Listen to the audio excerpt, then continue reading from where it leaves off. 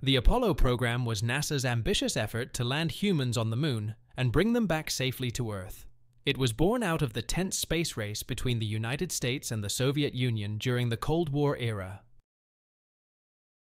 Meant to be the first crewed mission of the Apollo program, the goal of Apollo 1 was to test the command module on the ground.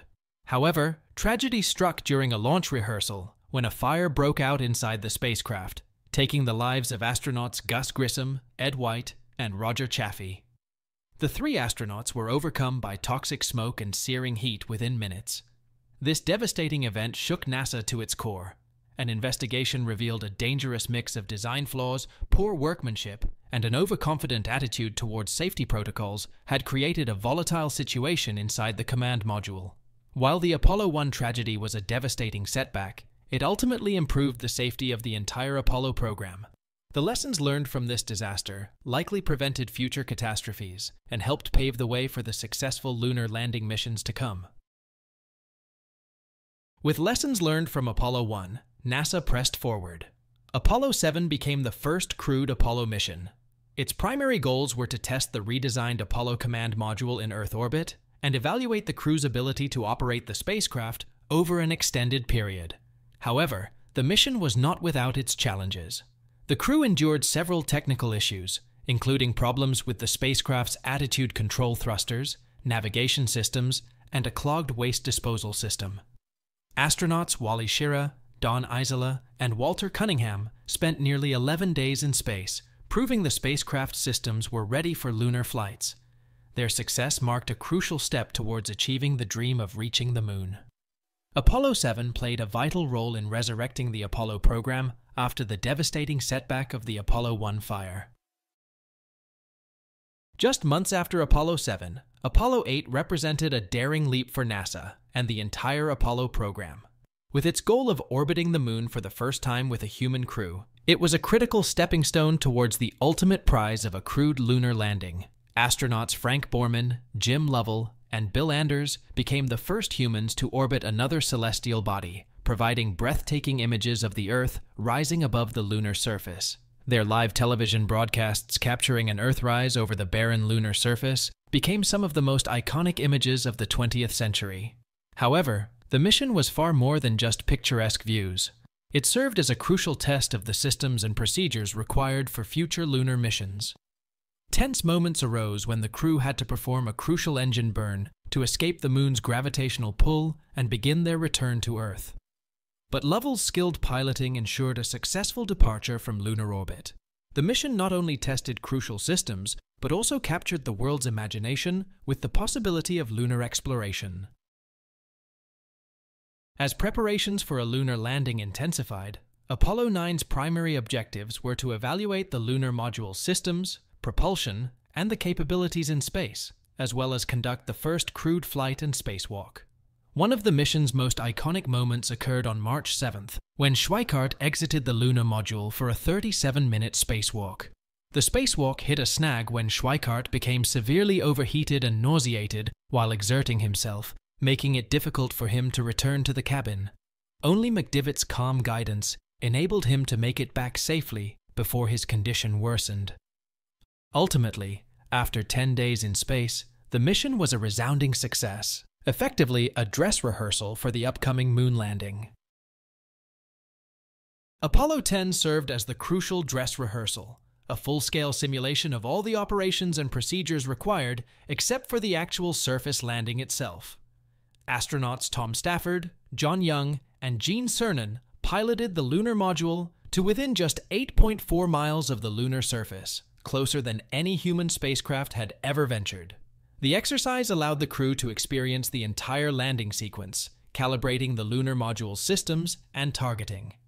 The Apollo 10 represented an unqualified success and a critical step forward. Not only had it thoroughly simulated the conditions for a landing, but its color photography of the lunar surface guided the selection of future landing sites. NASA now had the confidence to attempt humanity's first footsteps on another celestial body. Apollo 11 was the mission that captured the world's attention and imagination like nothing before. Launched on July 16, 1969, with the goal of landing the first humans on the Moon. Astronauts Neil Armstrong and Edwin Aldrin detached the fragile lunar module from the command module piloted by Michael Collins. Armstrong opened the hatch and began his descent down the 9-rung ladder, uttering the immortal words to a global TV audience. It's one small step for man, one giant leap for mankind. Aldrin soon followed, becoming the second human to walk on the lunar surface. For the next 2 hours, the two astronauts planted the American flag, conducted scientific experiments including collecting soil and rock samples, snapped iconic photographs, and Aldrin even took communion on the lunar surface. Finally, after a journey of 8 days and nearly 1 million miles traveled, the Apollo 11 crew safely parachuted down and splashed in the Pacific Ocean.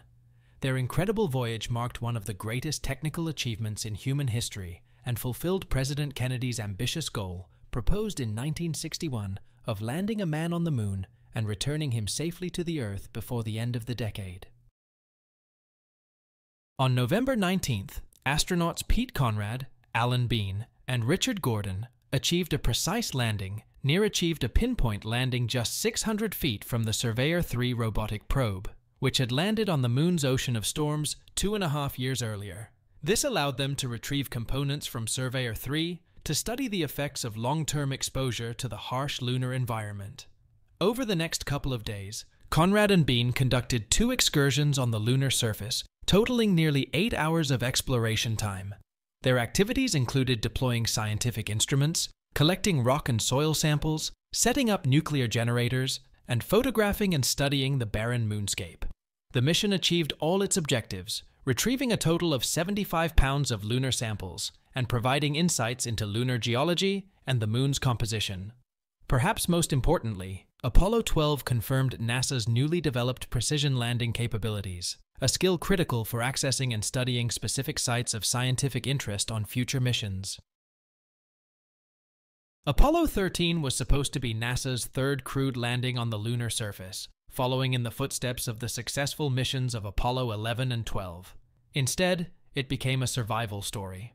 An oxygen tank explosion led to a rapid loss of electrical power, venting of oxygen into space, and damage to key components of the spacecraft's propulsion and life support systems, forcing astronauts Jim Lovell, Jack Swigert, and Fred Haise to abort their lunar landing and fight for their lives. In a desperate bid for survival, the astronauts scrambled to shut down the command module and take refuge in the tiny lunar module, using its systems to generate essential oxygen and battery power. The crew's cool-headed composure and their relay of the famous phrase, Houston, we've had a problem, signaled their precarious state. Brilliant improvisations by the crew and NASA engineers on the ground, like using plastic bags, socks, and other materials, helped avert catastrophe. Though not achieving its lunar landing goals, Apollo 13 became an epic story of heroism, ingenuity, and NASA's dedication in the face of a life-and-death crisis. It highlighted the dangers of human space exploration. After the dramatic survival story of Apollo 13, NASA aimed to get the crewed lunar exploration program back on track with Apollo 14.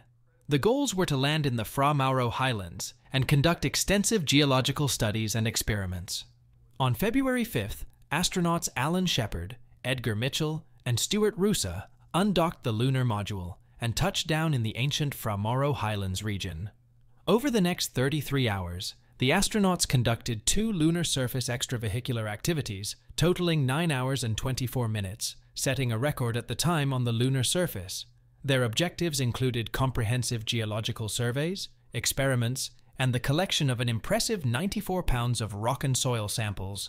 The nearly 10-day mission was declared a resounding success, both in accomplishing its extensive scientific objectives and restoring confidence in NASA's lunar operations after the aborted previous mission. Apollo 15 marked a significant milestone in lunar exploration with the introduction of the lunar rover. Astronauts David Scott, James Irwin, and Alfred Worden utilized a revolutionary battery-powered dune buggy that exponentially increased their exploration range compared to previous missions where the astronauts were limited by how far they could walk. Over the course of 3 separate extravehicular activities, spanning nearly 19 hours on the lunar surface, Scott and Irwin put the lunar rover through its paces, setting distance records by traveling up to 4.7 miles from the lunar module. In the end, Apollo 15 set several records, including the maximum duration for a single lunar surface excursion at just under 7 hours, as well as the largest number of lunar samples collected at 170 pounds. The successful deployment of the lunar rover fundamentally transformed how future astronauts could explore the lunar surface.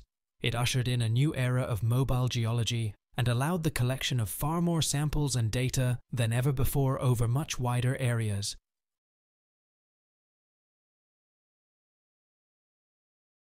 Apollo 16 aimed to explore the Descartes Highlands and unravel more of the Moon's mysteries. Astronauts John Young, Charles Duke, and Thomas Mattingly conducted a record 3 lunar surface excursions, collecting over 200 pounds of lunar samples and providing evidence of the Moon's dynamic geologic past. Some of the key scientific objectives included conducting soil mechanics experiments, deploying instruments to measure the Moon's magnetic field and seismic activity, and of course, collecting a variety of rock and soil samples from different sites. The 212 pounds of lunar samples and reams of data collected contributed immensely to our understanding of the Moon's geology, composition, and bombardment history from meteorites and other impacts. The mission also demonstrated techniques that paved the way for future long-duration lunar exploration.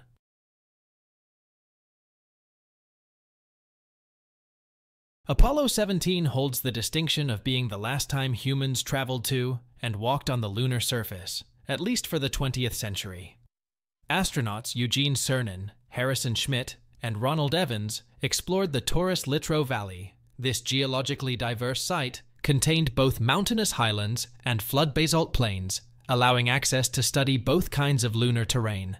They collected a record 243 pounds of carefully chosen lunar samples from a wider variety of sites and rock types than any previous mission. Many of the rocks they retrieved are still being studied today. The mission was not without its dramas. At one point, the lunar rover navigation system briefly failed, temporarily disorienting the astronauts on the hazardous lunar terrain. Apollo 17 left behind not only flags, footprints, and spacecraft components, but a suite of active science experiments that continued relaying data for years. 24 Apollo astronauts visited the Moon, and 12 of them walked on its surface. Additional NASA astronauts are scheduled to return to the Moon by 2025 as part of the Artemis space program.